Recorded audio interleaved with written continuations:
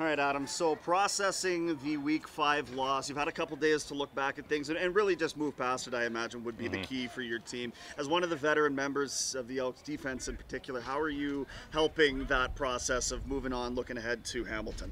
Yeah, I mean, obviously it was a tough loss, but you can't hang your head on it too long, right? You got to move on to the next week. So we spent our time, did our film on the game, made the corrections we had to, but then it's on to game planning for Hamilton and getting ready for them. And I imagine there was a lot of positives for you guys to take from that game film as well. Obviously only 3 points until the end of the game there for the defense. So tell me what you did like from that performance. Yeah, for sure. I mean, there's been other games too, right, that we put together really good stretches throughout our games. But just like last week, it's just about finishing these games. You know, we played 57 good minutes, and on the last drive, we kind of gave up a score when we couldn't give up a score, right? So it's just about finishing games, just playing a full 60 minutes, not having any lulls or anything in any of the quarters, and finishing strong.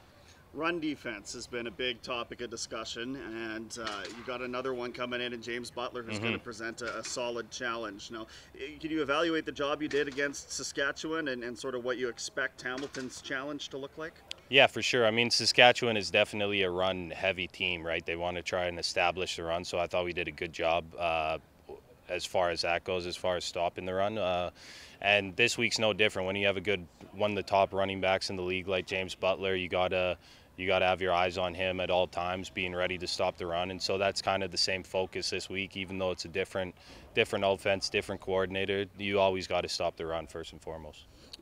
When a lot of people are looking at this from the outside calling for change, that hasn't been the case. It's been Chris Jones, steadfast in this group being the one to solve the problems and to start putting some wins together here. So when your coach has your back like that, just talk about what that means for the group and knowing that this chopping wood mentality is eventually going to pay off. Yeah, for sure. I mean, we have a good group here, right? And we've felt from the beginning of the year that we do have a really good group. And even though the start hasn't been what we wanted, obviously, we still are a confident group. And we know once we get rolling, we're going to be a really tough team, and a lot of teams won't want to play us, right?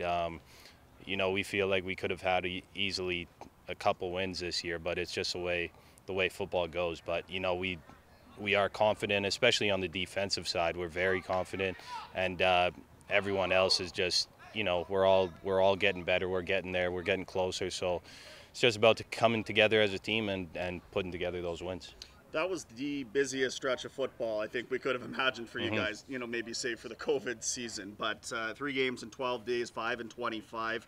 Was it nice, or is it nice now to have a full week of rest heading into a home game, especially where you're not traveling out? Yeah, it definitely is. You kind of go for those few weeks, you kind of forget what a regular week feels like. So it's definitely nice to have an extra day for your body to recover and get back into the groove and have a couple regular practices as well. So it's definitely a big difference having a full week. Yeah, you notice, I would imagine the recovery process, maybe less so the game planning, but more so in the recovery of the body. And the defense was out there for long sessions in the first couple games of the season anyway. I wonder how much fatigue may have been a factor in some of these early games. Yeah, it definitely could have been. I mean, whenever you're playing that many games close together, like 3 games in 11 or 12 days, right, there's bound to be some fatigue, but you obviously can't use that as an excuse either. We had some games that we could have won, right? So no excuses as far as that, but it is good to get back to a regular week, yeah.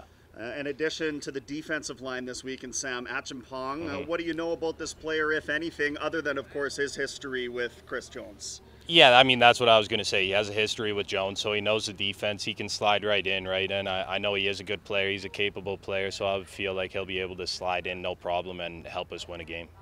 All right. Awesome stuff, Adam. Okay. Thank you so much. Yeah. Appreciate it. Yeah, thanks, guys. Appreciate it. Yeah.